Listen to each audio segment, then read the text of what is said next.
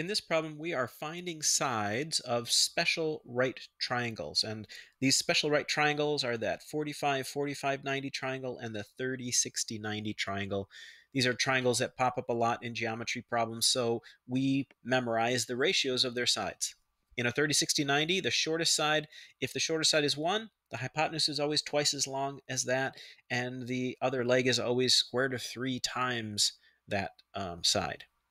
In a 45, 45, 90, two of the sides, if those two sides are 1, then the hypotenuse is square root of 2. So whatever this side is, you'd multiply it by the square root of 2 to get the hypotenuse. So let's take a look at these triangles over here and what we need to do to solve for the sides. In the first one, we have a 45, 45, 90 triangle. And what I like to do is sort of draw a little border here. And inside, we have the numbers from the world of the problem. On the outside, I'm going to put these ideal ratios or unit ratios, the 1, and the square root of 2. So those are the sides. I know I've got it right because the square root of 2 goes with the hypotenuse, and this is the hypotenuse. And at this point, you might be able to jump ahead and see what the answer is. You might say, well, I know this side is the 1 side, and I've got a 6 there. So whatever that 1 side is, I'm just going to multiply it by the square root of 2 to get the hypotenuse, and that's what we're looking for. So you might jump forward and say the answer's got to be 6 times the square root of 2. If you did that, you'd be right. But if that's not immediately apparent, the procedure that's always going to work for any of these problems is to set up a proportion.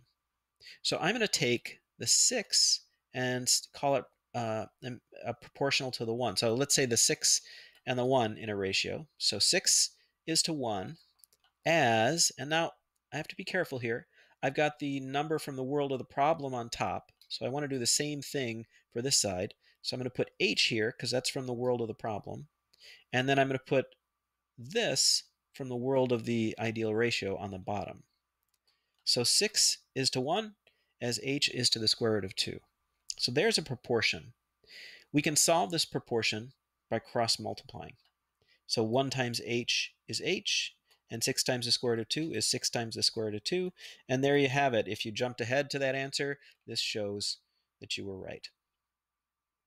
Sometimes the answer might not be as obvious as in this 45, 45, 90 triangle. Let's take a look at this 30, 60, 90. Again, the first thing I'm going to do is separate the two worlds and write in my ratios. So 1, 2, and square root of 3.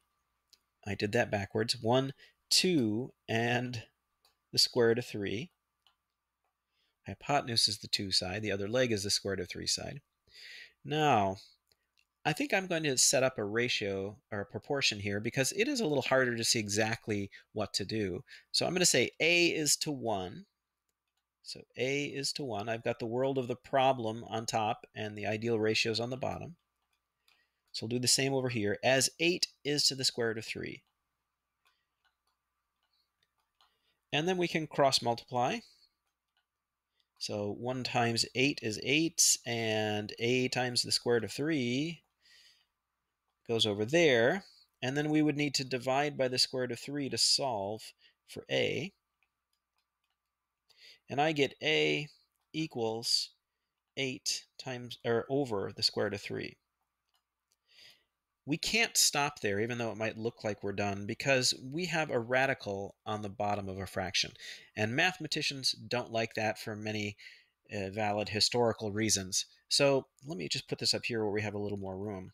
If you get to the point where you have a radical on the bottom of a fraction, you need to do something called rationalizing the denominator, which is really just a way to get that radical sign out of there. And what we're going to do is we're going to multiply it by the square root of 3 on the bottom.